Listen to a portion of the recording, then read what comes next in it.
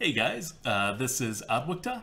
Welcome to the Wrath of the Whispers of the Old God card review for the arena. I always call it Wrath of the Old Gods.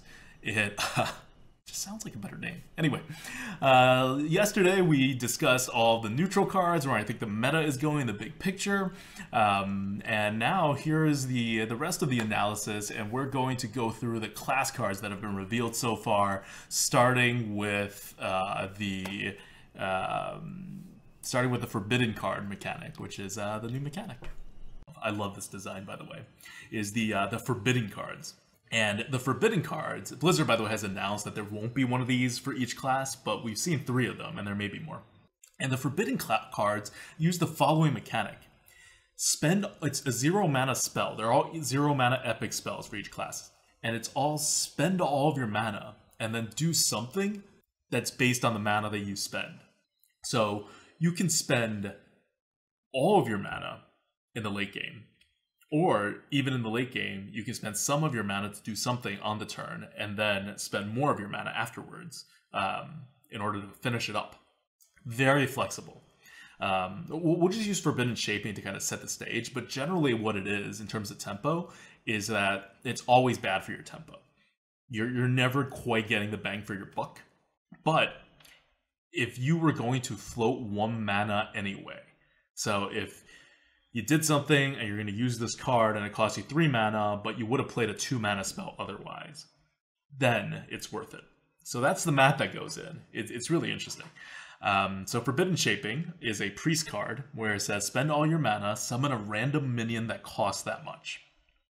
So if you spend 4 mana, you get a 4 mana minion, which can at best, okay, sure, it could be like a Hungry Dragon, but generally, at best, it's going to be like a 4/5 or a 5/4, and much more likely, it can also be a 4/4, or like something totally crappy that uses a battle cry to get its value, right? Like a Dragonling Mechanic or a Gnomish Inventor or something, right?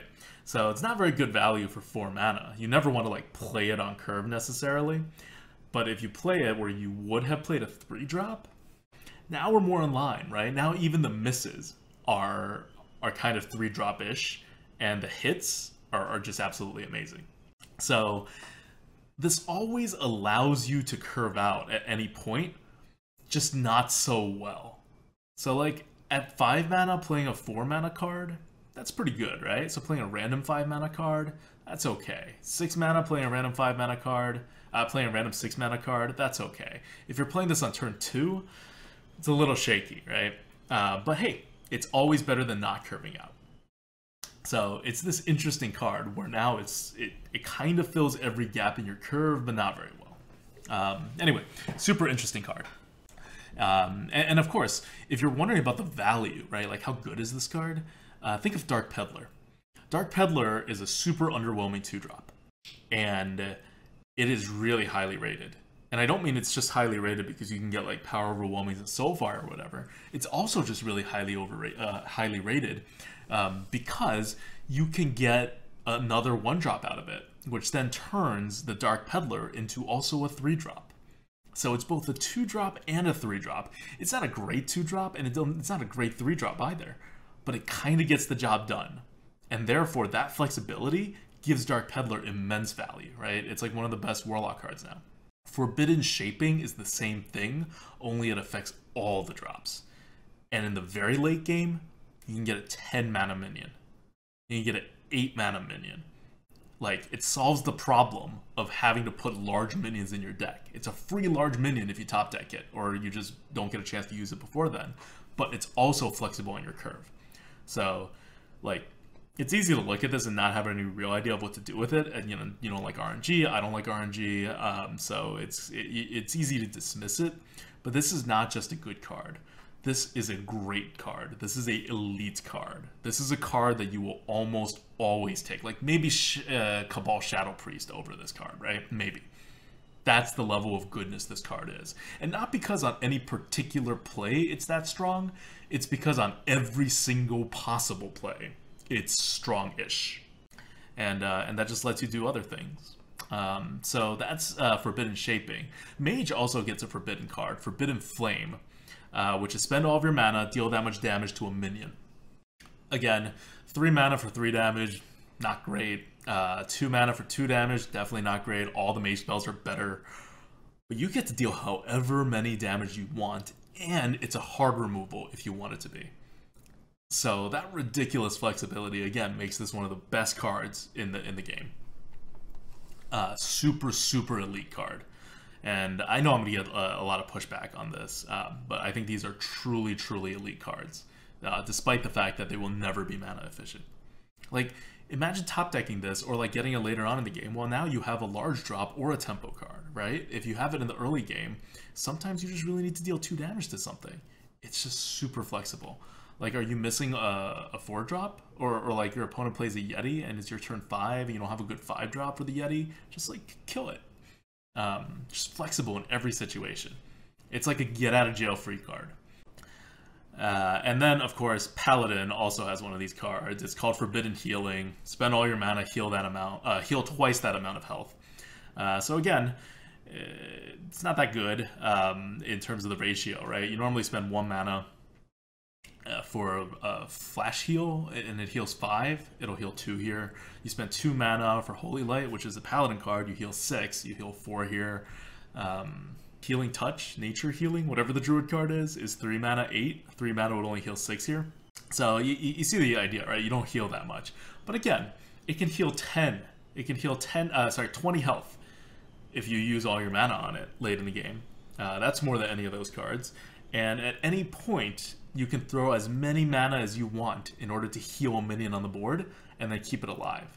That's incredibly useful, right?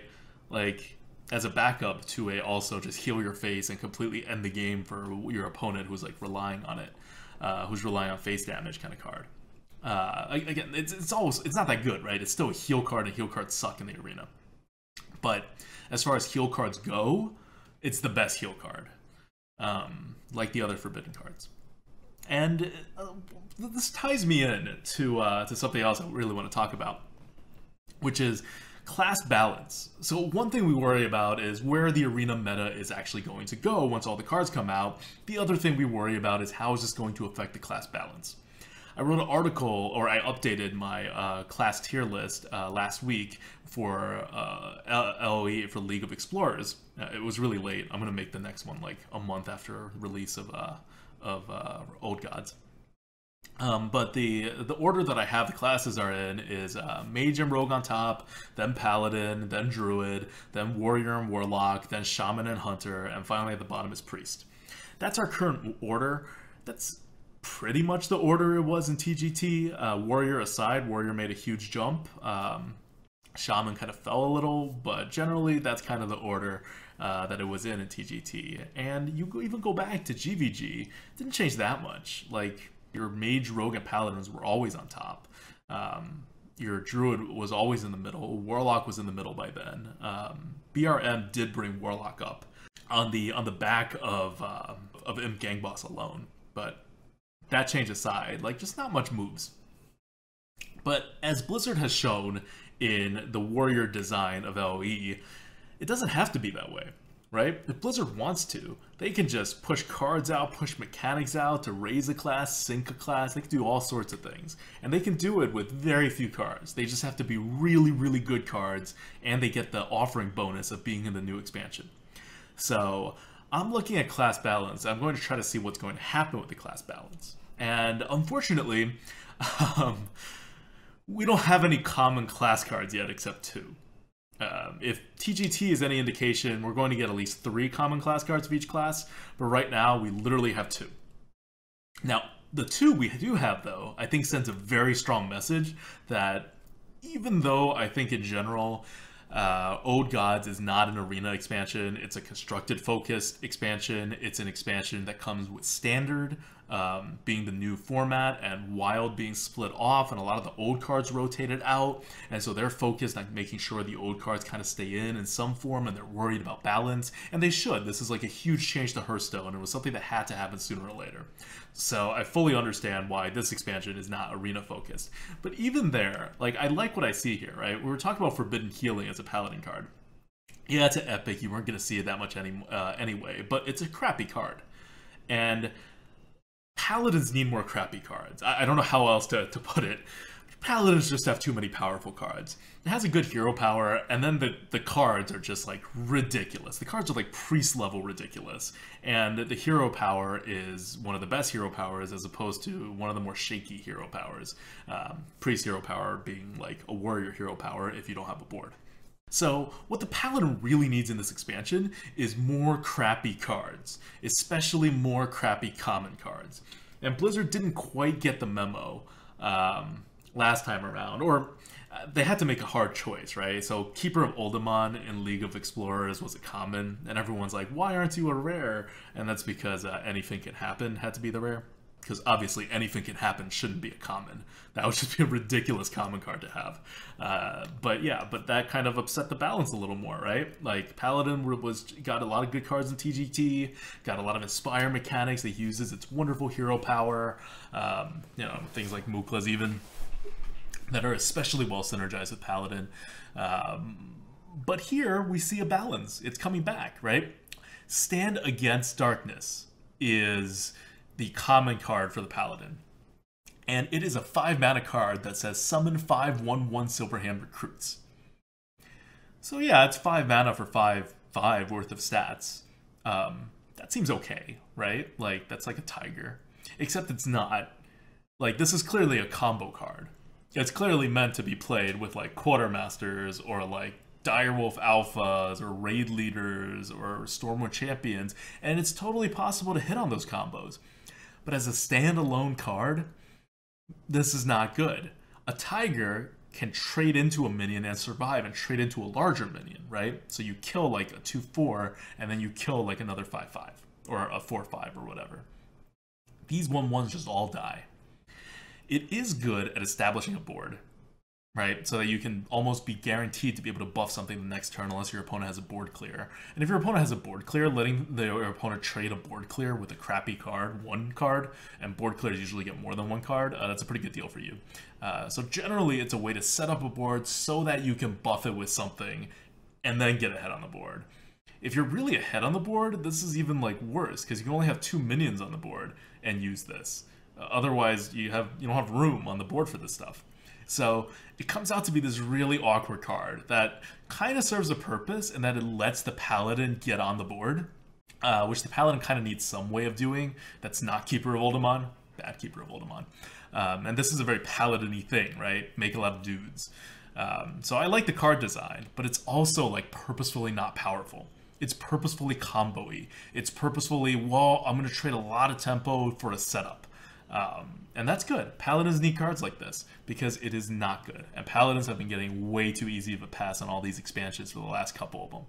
Shielded Minibot, like Coghammer, Muster from... Anyway. So Stand Against Darkness, one of my favorite cards so far that have been released. And on the other side of the coin, the only other class common, remember these are class commons with a plus offering rate. You're going to see them a lot.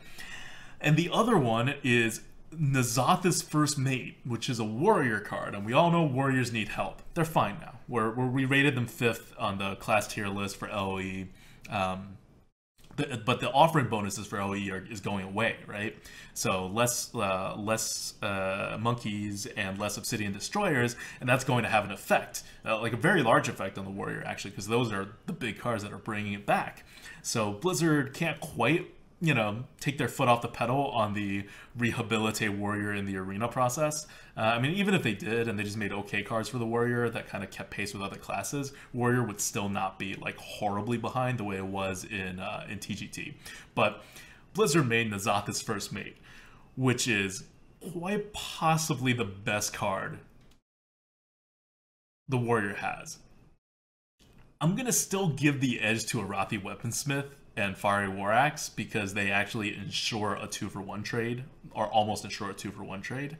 Whereas this questionably can get you a 2-for-1 even if you play it on turn 1, and then later on, obviously the 1/3 weapon kind of gets in the way. But it's still an insanely great card on turn 1 and still a useful utility card on later turns. And it's a pirate. Warriors has some pirate synergies on top of that.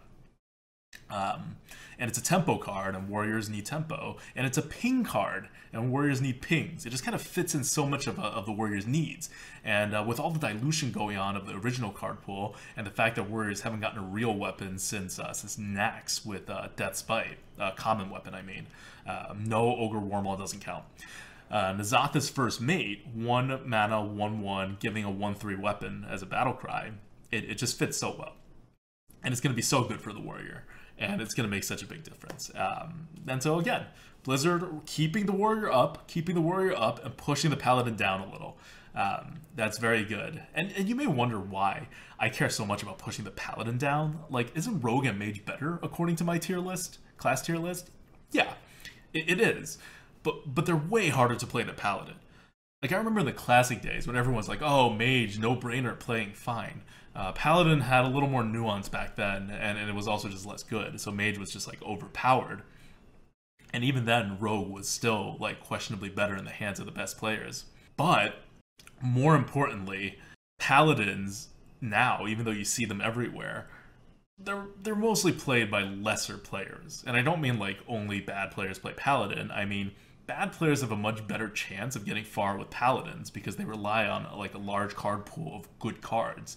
And they're rather simple to play. Play minions, buff them, win. Whereas mage requires a bit more control playstyle, or at least the option to go control playstyle, which is a little more difficult. And rogue involves like managing face damage and like thinking 5 turns ahead on turn 1. So you want the paladin to kind of come back to earth so that people aren't auto-picking paladin and being like, hey, I do really well with paladin sometimes, and I don't with other classes. Anyway. Class balance, Blizzard doing an excellent job so far with the card reveals. They can go ahead and screw it all over because we only have 2 common cards out of whatever 3 times 9 is, but that is a very small percentage. But so far, very good. Hey, this is ADWCTA from the future, and I'm coming at you because we have delayed the release of the whole video series. And so 1 more day has passed and 2 more class cards were revealed. And I wanted to get it in here, and I didn't see a good, elegant way of doing it. So we're just going to jam this section in here. But you'll like it, because it's just more content. And we have 2 really good cards that I wanted to talk about, which is why I really wanted to get this out instead of like waiting a week or whatever for the next video. The first card is a common. It is a druid common, and this is going to fit into this theme like super nicely of that we were talking about before, about just how flavorful cards are being added to the arena that also makes classes kind of balanced. And it is the Mark of Yesharj. That's not the right pronunciation, I don't know what is, but it's a 2 mana buff for the druid, common class card, +2/+2 is the buff for 2 mana, and if it is a beast, draw a card. So, you know, Mark of the Wild gives +2/+2 and taunt. This one doesn't have a taunt, but you can buff any minion still, so it's just as flexible as Mark of the Wild. And on top of that, if you are buffing a beast, you draw a card. So beast synergy, great. Blizzard's been making Beast Druid happen for a while now, and you know me, I like beasts. And especially more synergy for beasts makes everything more powerful, right? You add 1 synergy to beasts, now all the beasts on the board become more powerful, and all the other synergies that synergize with beasts become more viable because you're even more incentivized now to pick beasts. With this card, it's kind of like, do hunters use beasts more or do druids use beasts more? It's a little shaky now. I think they're about even now with all the new druid cards that have been coming out, which is cool in terms of flavor. And more than that, it's a powerful card. I don't know how powerful people think this card is, because 2 mana +2/+2, it doesn't seem so good. Mark of the Wild is not the best card, but the fact that you can draw a card out of it if it is a beast, and you're going to have, what, like 4 beasts in a deck? Average, or maybe minimum. Maybe you'll want 6 with this new card coming out. It's a common card, and normally you want to use these kind of buff cards with a minion already on the board and kind of use it to attack into another minion and then have your minion survive. But you don't even have to do that with this card. So often this card will just be used as, I have a beast in my hand and it's going to now be a bigger card in the late game and I'll still get a card back. Whereas in the early game, you have the flexibility to be able to use that +2/+2 to not draw a card and still get onto the board and to really expand on your board. So it has all of the upsides, except for the taunt, which is not a huge deal, of Mark of the Wild, with a ridiculously large upside in the late game to turn this 2 mana worth of like tempo and card advantage card into a, on average, probably 4 mana card, while still getting it, which means instead of 2 mana, it's a 6 mana in terms of size on average. And you can do that as long as you have any beast available for you to buff. So it's a really, I mean, I wouldn't say it's like a premium class card for Druid, but it's a very good card. And it fits the theme very well, and Druids are good. We rank them 4th, but still nice to see them get good cards. I also like that it's a buff card, because Druids haven't gotten all that many buffs lately. It's gotten Wild Waker, which is nice, or Wild Walker. I can never get the two figured out. But anyway, that's nice. But again, it's also for the beasts. And this is going to be another pure buff card. It's like a seal of champs for the paladin. So ultimately, you want more classes that have the kind of buffing mentality. And Druid is the buffing class that also has a ping, right? That's why it's balanced. That's why it's flexible. You can go with the defensive hero power kind of style that a mage would play. Or you can go with the buffing kind of style that a paladin, for example, may play. There's also token druid, which is a thing for the very reason that there are all these buffs for the druid. And so it's good to see Blizzard working on the buffing side of things as well, instead of purely on the defensive side. And druid, of course, is the class with the best curve. So that definitely fits into the buffing mentality as well. So this is all, it's all very good for the flexibility of the Druid and to emphasize this one side of the Druid. Common card, good card, I like what I see. So the other card that was released is a rare card, and we'll talk about rare cards after this, and you'll hear me say something like, one of the 2 rare cards released is Undercity Huckster. That's, I mean, from past ADWCTA. Future ADWCTA is here to tell you that Shadowword Fear is now a 3rd rare card that has been revealed for Whispers of the Old Gods, and it is a priest card. It is, well, it's a Shadowword, of course it's a priest card. It is 4 mana, destroy all minions with 2 or less attack. First thing that comes to mind, Consecration, right? Which is basically destroy all minions with 2 or less health on your opponent's side. So step 1, on your side of the board, you can't have any minions with 2 attack or less, or else this is worse. Step 2, even if the opponent's minion isn't 2 health or less, you still damage them, right? You can remove a Divine Shield, you can just, add some damage or whatever, and you can't do that with Shadowword Fear. So Shadowword Fear is not as good as a Consecration. But that's okay. Consecration is a super premium card, right? Even if you're not as good as a Consecration, you're still okay. You are, as a priest, probably not going to have that many minions with 2 or less attack hanging around on the board anyway. And if you just remove, like, I know a lot of people are down on this card, but if you just remove, like, 2 of your opponent's minions, right? Like a 2/3 and then, like, something else, you're doing okay. Priests really like mass removals.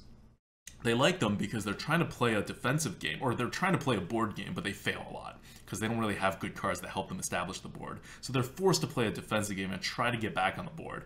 And a lot of that is being able to force your opponents into unfavorable trades into your minions. Your opponents don't want your minions to stay on the board because then you buff them and heal them, so they have to remove your minions. If your opponents are like running out of removals and can't like figure out the configuration on the board to get the optimal damage onto your high defense minions, that your high health minions that you're putting on the board, then they slowly just kind of run out of cards, right? And you can heal yourself too, so it's not like they can even smurk you that well. And so in the end, this really fits that strategy, because the worst thing for the priest is you see an opponent's board, they have a bunch of small stuff, so they can always get the optimal trading on the board, or they can just go for your face and get like a lot of damage and you can't remove them. So not as good as Excavated Evil or Holy Nova, for that matter, obviously, because you don't get rid of as many things, but also very good. Excavated Evil is a premium rank card, Holy Nova is a premium rank card, Shadowword Fear, maybe not premium rank, but it's still going to be a good card. And sometimes you'll get value out of this card if you just kill like one Gurubashi or one Oasis Snapjaw or something, right? Like, you don't even have to remove 2 things with this card. The all minions with 2 or less attack. It's a little deceiving because you can trade away those minions before you play it. So I think it's in general an okay to good card. It fits what the priest needs. I think that's the important part, right? It fits the flavor of the priest, where it's about attack and not defense, and it fits what the priest needs, which is mass removals. I've talked about this before in the Lightforge, which is that I think a lot of these more defensive classes need more mass removals, or just multi-removals, because they're missing that. And that makes them play. If you're missing mass removals and you're playing a defensive game, you're playing card for card, and that doesn't quite work because you're just kind of falling more and more behind. You need those double removals, those triple removals, in order to claim that card advantage game. And this does it. It fits the bill, and so I think it'll really fit with what the priest wants to do. And so that's why I'm not as down on it as I think a lot of people are. And now we give this back to ADWCTA in the past, who has no idea that Shadow Word Fear and Mark of Yasur, I'm not even trying to pronounce that card, exist yet, and who apparently has better vision than I do. All the difference a day makes. One is the Undercity Huckster, which is a 2-mana 2/2, Death Rattle, add a random class card to your hand. It's a rogue card. Rogues generally try to go faster, and especially in the LOE, they added a whole bunch of cards like Cut Purse and Tomb Pillager that add coins, which is even more tempo. And in TGT, they added like Pit Snake and like, you know, Buccaneer, these small cards. Undercity Valiant, which has an extra damage that kind of like get you tempo. Undercity Huckster doesn't. It's purely anti-tempo. You can either look at it as a better version of Loot Hoarder, which is great because it can't be hero powered down and has 1 extra health, or you can look at it as a worse version of Loot Hoarder because the cards you get is random, which is worse than whatever cards you have in your hand in your deck probably. So cuts both ways. I would think it's a little better because I value the fact that it can't be pinged a lot higher than the card that you get out of it. But regardless, it's not something that's going to help the rogue push the tempo. It's going to be like more of a combo trigger, right? Like you can play this card and then play a combo fairly early in the game, and this card won't lose you your card advantage. And it's a pretty decent body. Like it'll hit something for 2 damage. So good card because Loot Hoarder is a good card, but you know, nothing to write home about. And it pushes the rogue like a little towards the slower side, which is good because the rogue have been, you know, being pushed a little to the fast side. And a lot of the power of the rogue lies in the fast side. So balancing it is good. And this is still very flavorful for the rogue, right? Like one of the things I hate is adding cards that kill the flavor, like Keeper of Oldemon. Paladins can't deal with big things very well, at least not their health. They can make big things like neutralize them by making them only have 1 attack, but they can't equality aside, right? Like you can do equality stuff or you can do humility stuff. Now you get a Keeper of Oldemon and you can just like cut big minions down to, I don't know. Like, it's better than just, like, a hard removal. Sure, more flavorful than that. But still, it messes with what your expectations are playing against a paladin. And when you do that, it kind of reduces the skill level in the game. And Undercity Huckster, on the other hand, is still flavorful for the rogue. Adding random opponents' class cards to your hand is one of the rogue's things now with Burgle. Rogues have always been a card-drawing class with Sprint and Shiv and whatever, and so, you know, it fits. And then Infest is our other rare card. Not much to say about it. It's a rare hunter card, 3 mana. Give your minions Death Rattle, add a random beast to your hand. Affectionately known as Unleash the Web Spinners, because you play it with Unleash the Hounds, and your Unleash the Hounds also give you back beasts. Random beasts are not that great. So for 3 mana, you don't want 2 of them, you want at least 3 of them. So you need at least 3 minions on the board, which is possible, especially if you're rogue, right? Especially if you can unleash. But still, you know, Ball of Spiders is good, but not that great. Ball of Spiders is way more consistent. And so this card is going to be okay-ish, right? You don't really want to be drawing cards as the hunter. It's not bad. It's certainly good value, like well valued. But it just kind of doesn't fit into the hunter's game plan. Which again, I think is Blizzard's point. Except in the arena, there's no problem with like hunters smorking everyone down. Generally, hunters kind of need a hand, and this card isn't doing it. But that's fine. It's a playable rare card. The common cards could all be a lot nicer for the hunter. Yeah, so that's about the class balance. The complete unknowns, which is the next topic, and I've already covered it. That's what's going to matter, right? 3 commons for each class, 3 rares for each class. That's what's going to determine the class balance. And I'm really excited to see what they are, because we haven't seen what they are. And looking at the class cards are always the more interesting cards than commons. But looking at the ones they've released so far, they're all very creative, and they all go in directions that I like, Infest aside. And I guess we'll finish this off with the 3 cards that I couldn't quite fit into a category, but I do want to cover because I don't want to cover it later. One is Giant Sandworm. Once again, Hunter, late game-ish oriented card, slow card, 8 mana, 8/8, not bad. Can remove all the minions on the board if your opponent leaves it alone. Pretty good, but it is a beast. Still good. Buffs Ram Wrangler. Very nice, but it's a big slow card, right? Like if you're the rogue, you generally don't want a big slow card. So it's a good card for what it does, but it's only going to be okay because it's in Hunter, and this is not what Hunters want. So next is, let's do Doom. This card I really like. I really like this card. If whatever that Paladin card is, I need to memorize the names of cards that I really like. Stand Against Darkness. If Stand Against Darkness is my favorite card because of what it does for the arena meta, then Doom is my favorite card because of the flavor. Doom is 10 mana, destroy all minions, draw a card for each. It's an epic Warlock card. So it doubles up on Twisting Nether, which is great, because Warlocks have large, equally both-sides destruction spells. That's what they do, and they don't have enough of it to really make it a theme. And they kind of need it to be a theme, because they don't really have hard removals. They have Siphon Soul, and that's kind of it. And so Doom and Twisting Nether, by the way, is rated like okay, because it's like slow and clunky, but it does do something Warlock can't do otherwise. You remove large things from the board. So your opponent gets a board, you remove it, they have to replenish it. And sure, they could replenish it, but they could also just be out of large things. And then you're fine, because you have small things. And Doom is just flat out better than Twisting Nether. Because unless you have to use it before turn 10, you'd rather pay 2 mana and get like 2-3 more cards.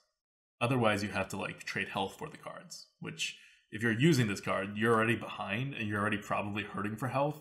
So this is actually like, the drawing cards part is actually kind of important, even for the Warlock. But I just like the flavor of it. It's a good direction for the Warlock, and it's something that the Warlock needs. This is like the opposite of Keeper of Oldemon. Okay, and then finally, Renounced Darkness. Everyone is in love with the card design. It's 2 mana, replace Warlock Epic. Replace your Warlock power, hero power, and Warlock cards with another classes. The cards cost 1 mana less. It's basically Gang Up, except you can save Warlock cards in your hand, and then you can play them instantly for, 1, better cards probably, because Warlock class cards are not that good. And 2, for 1 less mana, which is kind of good. You could potentially make up for the 2 mana you lose here. But regardless, you're down a card. And yeah, as the Warlock, you don't care that much about cards, but you no longer have the Warlock hero power after you use it.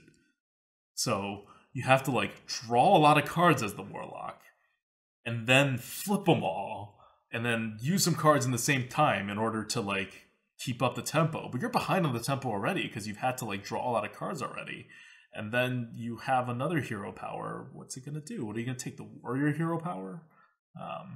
Like to heal up again? Because I just don't know what you do with it. And regardless, you lose a card. That's such a big disadvantage. You lose a card, you probably lose tempo, and you throw a lot of RNG into the game. So, like, it's going to be better than Gang Up, sure. But Gang Up is so bad. I think we have it in the single digits or something. Like, this is not a playable card in the arena, except to get on Troden. So there is a use for it. All right, well, that went on longer than I intended, but I think I should just expect that. And this is all we have for today. We'll go more in depth about game design and Cthulhu on either the next video or the video after that when we get a smaller batch. But I just wanted to cover all of the cards that we have so far. So we're all kind of on the same page when it comes to the arena meta. If you have any comments, if you think, ADWCTA, you're crazy. What do you mean the forbidden cards are, as good as a Cabal Shadow Priest? They're like Dark Iron Dwarf at best. Feel free to comment on the bottom. I read all the comments, even if I don't respond. And I'm interested in what other people have to say about this. I've reviewed all these cards, by the way, without looking at what any other arena players' review of these cards are, just to make sure it's a fresh perspective. And these are just my reviews. Merps, the other half of the Grinning Goat, he may have differing opinions, and we generally talk each other through, and then we end up sort of on the same page on most things. But sometimes we end up on different pages, like the Kraken, which I still enjoy that discussion with the Kraken back in TGT, because that's meta defining for that meta, and it's something that you really needed to get right if you want to properly anticipate the TGT meta. And I don't know what that card is for this expansion, but I can tell you we haven't seen it yet, because all the commons are not like super amazing tier. They're not going to have that effect on the meta. It will just slow the meta down a bit. And so we're waiting. So once again, thank you everybody for watching. Comment below. I want to give a shout out to our Patreons. We are supported entirely by our fans at patreon.com/grinninggoat. Link is somewhere here probably, and at least in the description if you would like to contribute. And also, if you want to hear more about this, you can just wait for the next video. Or if you are anxious to just hear more arena discussion on these new and exciting, they're not that exciting, Whispers of the Old God cards, you can listen to the Lightforge, which is our podcast. And you can search Lightforge on your iTunes, or you can Google it, or you can watch the YouTube videos, which we upload all the time. And we'll be discussing cards as they come out here and there, the cards that we like on the Lightforge, which comes out weekly on Mondays. And that has Merps in it, so you can get his opinion live on the spot. So that's it. That's it for me.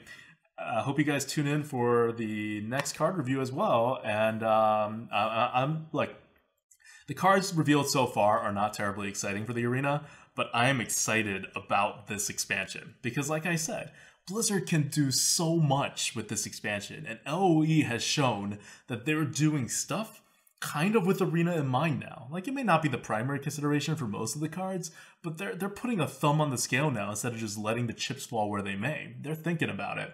And so, I feel good about Stand Against Darkness. I feel good about N'Zoth's first mate. And I think there could be some really interesting things to come for the arena, even in this constructed focused expansion.